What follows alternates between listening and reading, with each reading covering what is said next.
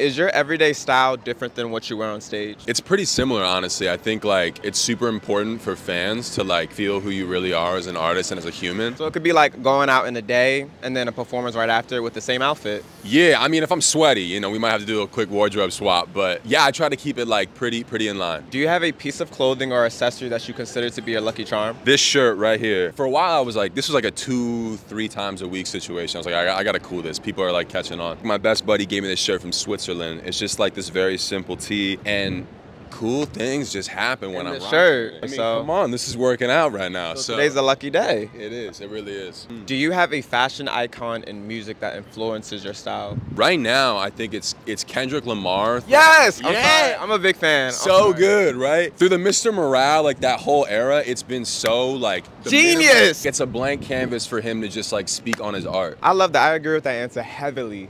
And then what are you wearing today? Grenson boots, which have been my favorite shoe ever. These are Jaded jeans. This is the Lucky shirt. This is a Prada vest. Yeah, and these are Acne's. And this is me.